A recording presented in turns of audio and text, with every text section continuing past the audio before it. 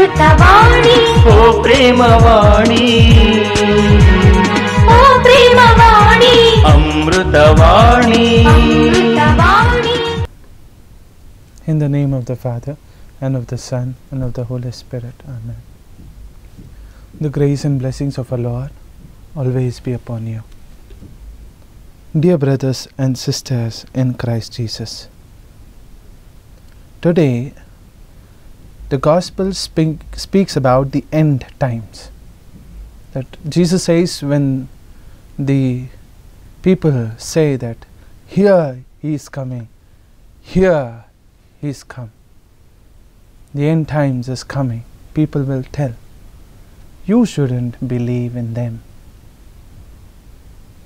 And even in the first reading of today, it is spoken about, it speaks about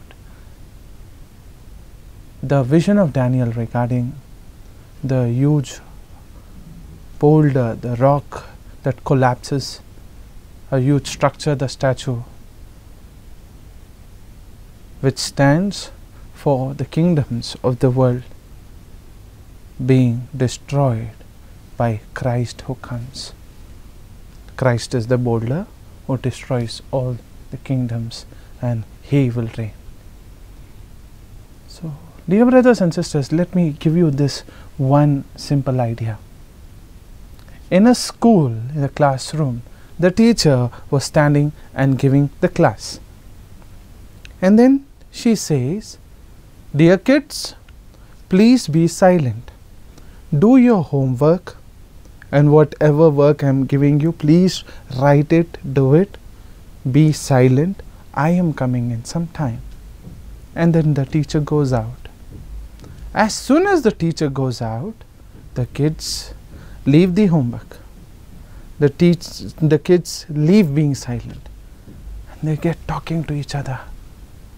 One moves from one place to the other, and so much of chaos and confusion and sound and noise in the class. And among all these, there will be one intelligent kid who will be standing near the door, looking whether the teacher is coming. And then just a small signal from him is enough. Hurry, teacher's coming, fine, kata. Everyone will get back to their place and act as if they did nothing. And when the teacher comes, she will find the classroom silent. But what she'll say? Dear kids, please do not act. I know what you were doing. I know what you were doing in my absence. This is the same that happens with us. Jesus lived amongst us. He went to his Father and is coming back. Instead of living in the way Jesus told us, we live as we want, and then we depend upon these Tom, Dick and Harry to tell us when Jesus is coming, so that we may act basically act in a good way. That's why even that is fixed in our minds. In the youth, in a young age, all through the life, people live as they want, and when they are getting old, towards the eve of their life, they would love to remember God and live in God. Why? Life is compartmentalized. Lord, that time belonged to me. Now as I am coming close to you, now I want to give this time to you.